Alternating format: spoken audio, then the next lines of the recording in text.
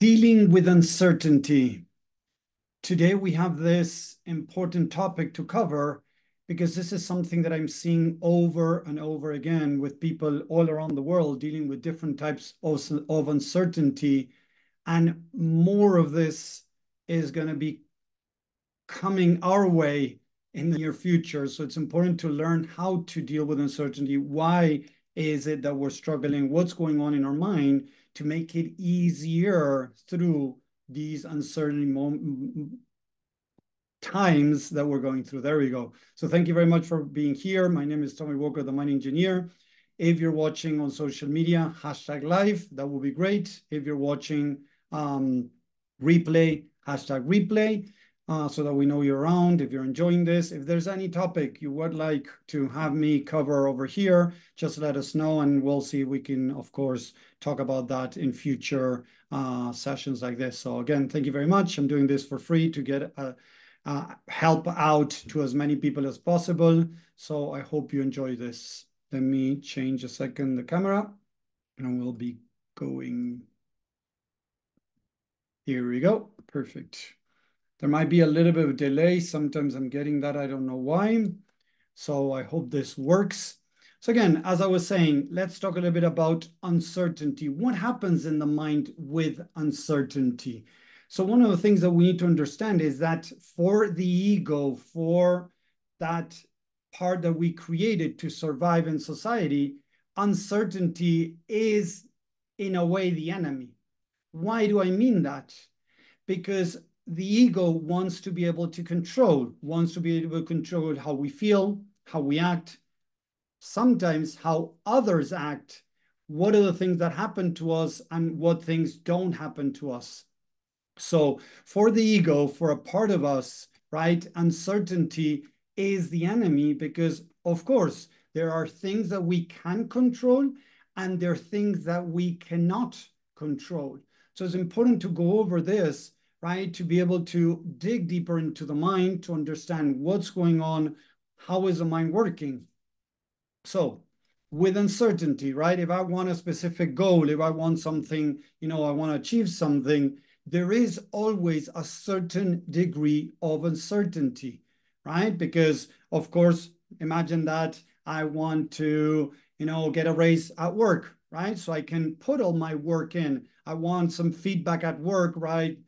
Get some of my, colleagues or maybe my boss to give me some good feedback about the work that I'm doing. So maybe I work harder, I try something, different, and then suddenly I don't get the feedback. So although I did the part of me, the part that is on me, I did it, I cannot control what others do. So that part of uncertainty is the problem that the mind doesn't know how to handle. Why? Let's go deeper into understanding. What happens with uncertainty many times is it's going to trigger different negative stories that we might have in the back of our head. As I normally say, we have the conscious mind that is around 5 to 10% running the show, and we have the subconscious mind that is between 90 to 95% running the show, what we are not aware of. And there's a lot that we're not aware of. And what we're not aware of is was running this show.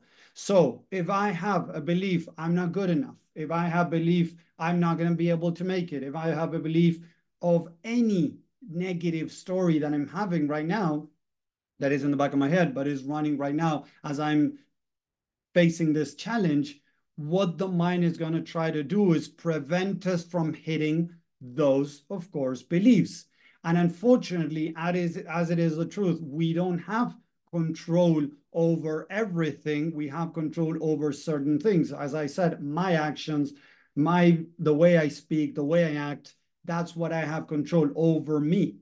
But the mind wants to go further to try to control others. Because look at this, if I work hard, I might be able to get my boss to see that and maybe offer a raise or give me good feedback. Or if I act nicely towards my partner, I might get from my partner what I'm looking for, love, affection, something that I'm looking for. So we need to understand these things that, again, I don't have control over the other person. So I need to remind myself that. Okay, I can do my best, but then it's up to the other person what they do, right? So again, what happens in the mind? The mind says, okay, I want this, right? It doesn't start checking, okay, do I have control over this or don't I have control over this? The mind in many places doesn't think like that. It says, okay, I want this, so I'm going to go do this over here, help more people, do this, help my partner, be nice to my boss, be nice at work. So maybe I'm going to get something in return. So the mind is thinking that way. It doesn't think like, oh, but wait, maybe my boss doesn't give me that because they're having a bad mood, they're having a bad day, they don't like me, so they're not getting feedback. So at the end is, okay, why do I want that feedback? Why do I want that extra money? And yes, the mind can go down the road of, oh, I want extra money because I want to give more to my kids. I want to have a nice vacations for my family. So the question will be the other way around now. What would happen if you cannot give your family what you would like to? It's going to make me feel, anger. It's going to make me feel disappointment. It's going to make me feel shame, whatever, guilt, something, right? Oh, I'm putting so much work into this. Why am I not getting the rewards that I'm looking for? So the mind goes down that road. So how do I feel? And write those things down. I feel, again, anger, disappointment, shame, guilt, the different things that I was mentioning. Next, why do I feel each one of those? I need to try to go deeper to identify why do I feel those things? Why do I feel anger? Why anger? Because I'm not getting what I want. Okay, so I'm angry at whom, right? I'm angry at myself, I'm angry at my boss, I'm angry at the universe. Who am I angry at that I'm not getting what I want? And I feel disappointment. Okay, disappointment, why? Because I'm not getting what I want. Okay, when did I feel these feelings in the past? What could have created this feeling of disappointment, right? Maybe in the past, as I normally say, the mind is going to go into the past and look for past memories and say, okay, wait, Tommy, you tried this back then and your parents were disappointed at you. You tried this back then and your teacher at school was disappointed. Your friends were disappointed at you. So it's a reminder of past memories. So then, how do I feel? Why do I feel this? And how does this make me feel about myself? If I don't get the raise, if I'm not able to get the vacations to my family, if I'm not able to get to the end of the month, it's going to make me feel not good enough, not worthy, whatever it is, the story you're telling yourself. There's always a negative story that you're telling yourself that the mind is trying to prevent you from confirming. So if again, I feel not good enough, if I'm not able to do X, Y, or Z, right? The mind is going to try to protect me from that. So when uncertainty comes, when I cannot really control the things that are happening to get to the result that I want, the mind starts feeling all these uncomfortable feelings. It could feel overwhelmed. It could feel stress. It could feel frustration. It could even feel low motivation. Although I need to do stuff, I don't want to do it because deep down, I'm so scared of not being able to do it because, again, I don't have control over everything. I might not hit the goal. And so the mind is going to try to protect you from feeling more hurt.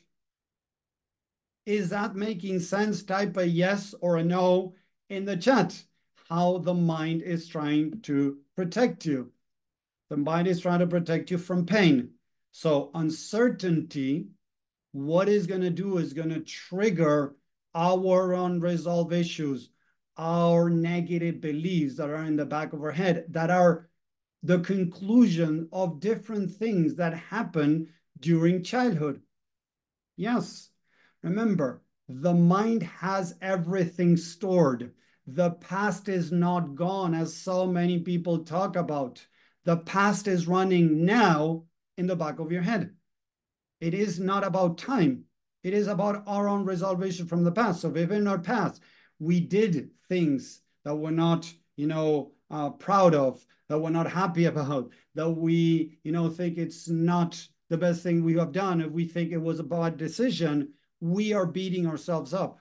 When we beat ourselves up, we are, in a way, judging, criticizing ourselves, rejecting ourselves, creating pain, and the mind tends to shut down. when it tends to shut down, is going to do less of what we need to do. And we normally fall into procrastination, to not doing what we need to do. So recognizing these things on how do I feel around uncertainty is going to help me go through that uncertainty, because for sure, I don't know what's going to happen. I don't know if next month or this month I'm going to be able to, if I'm, self-employed, be able to make enough money. If I'm employed, if I'm going to be able to get a raise. With my partner, I don't know if my partner is going to walk away. I don't know what's going to happen for sure when other people are involved. So if we don't learn how to deal with our mindset on the negatives that are coming up, starting with our feelings, even with our behaviors, procrastination, perfectionism, all those end up being behaviors, loss of motivation, loss of focus, loss of clarity. I speak to a lot of people that tell me, I don't know what to do next.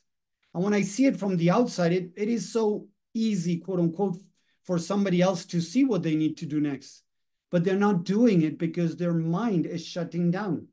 Their mind is protecting them. As the mind is protecting them, of course, what's going to happen? They cannot see clearly.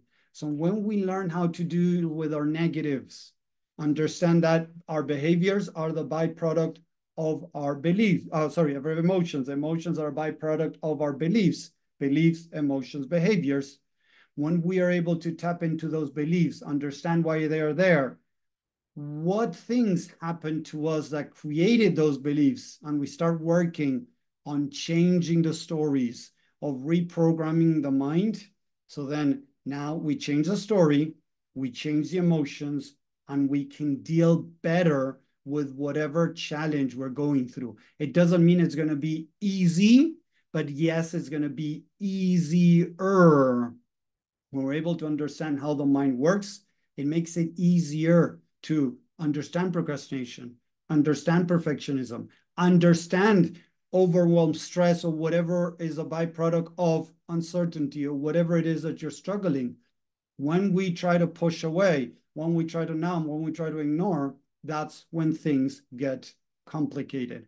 So I really recommend that you try to face what's going on, understand it, and that's how we're able to start making changes. We need to make what is not known, what is unknown in the back of our head, known.